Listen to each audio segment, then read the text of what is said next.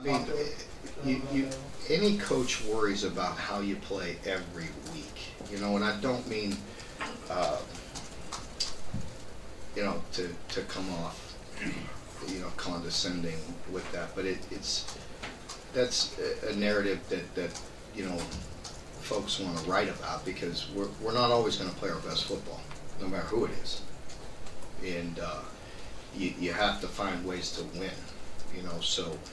No, as a coach, I never want to believe that, but I'd be lying if I didn't say all last week I wasn't addressing playing at a high level, coming off the emotional loss. I mean, I think we all know that goes with the territory. We tried to offset that Monday of last week, but the fact of the matter is that our players were crushed by that loss, and it was a tough one to shake, and but you have to, win or lose, you have to get back to work on Monday and get prepared for the next opponent. I think again, we'd be lying if we didn't say sometimes that was easier said than done, right? So,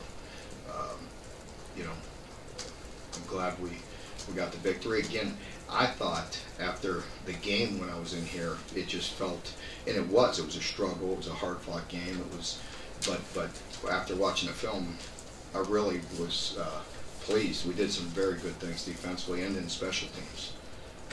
Offensively, we'll get some things fixed, and we got to step up and get back to playing the way we're capable of, and it starts with having a physical mentality.